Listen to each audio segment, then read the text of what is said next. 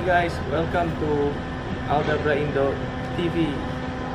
As requested by billions and billions of people, today I'm going to answer or review or reveal three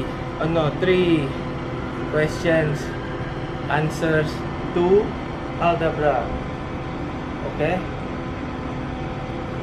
let's get on with it. Okay guys, first of all I will introduce to you guys my Aldabra. This is this one is called Joyful, this one is called Beautiful, and this one this is Lucky, this is Cheerful, this is Venom. Okay. Yeah. Okay, now number one. Hello, come here. Number one. Okay, the most frequent asked question is how long can they live? How long can an Aldabra live up for? You know, and the answer is 200 years old. Okay. Wow! And please don't ask me about what is the origin of the Aldabra. I don't know. It's somewhere else, not here. Okay, it's somewhere far from here. Okay, number two, I will tell you how to shower or clean your Aldabra according to my method. Okay, they're fighting, guys. Okay, I show you, yeah. I clean the small one.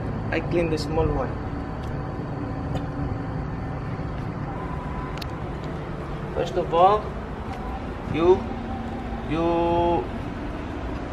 give water like this. Oh man.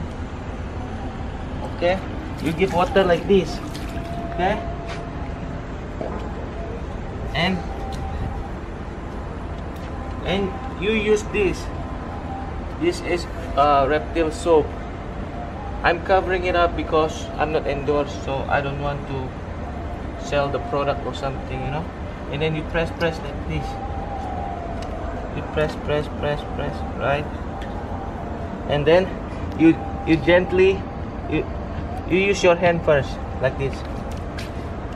Okay. And then you gently clean all the dirt. Right? You clean very gently, because you know every time they play around, and you know they can get some dirt on their shell, and then when they eat they can have some leftovers on their bottom here, so you have to clean it also, their bottom here, very gently like this. See, just gently.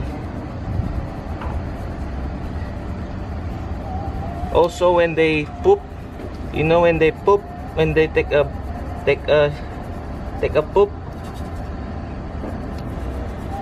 they can have it over here also. That's why you have to clean it, because they can cause fungus, and that's number three. Fungus is the critical thing for, oh shit, it's taking a shit. The critical illness for Aldabra. Okay, you have to clean like this. And then, because if your Aldabra gets fungus, they can grow fungus over here. Okay, and then make sure you rinse properly. You rinse after you clean. You rinse the Aldabra properly. No more soap. Head, shoulder, knees and toes, everything you clean, okay? Head, shoulders, knees and toes, knees and toes. And then after you clean, you can give this. No, shoot here. Man, always my Aldabra. Use this. Okay, this is an oil. This oil is to make your Aldabra shiny. So you apply it like this. Huh? Like this. But you can dry it first, you know, make sure it's dry, and then you apply this and then make it shiny. Okay? Otherwise, if you don't clean it, it will become dirty. You have to clean very gently like this.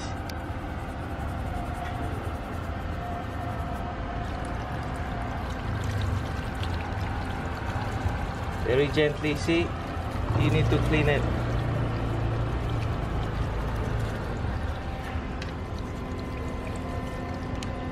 Okay, and then what else? So now you guys know three answers to three frequent questions that are being asked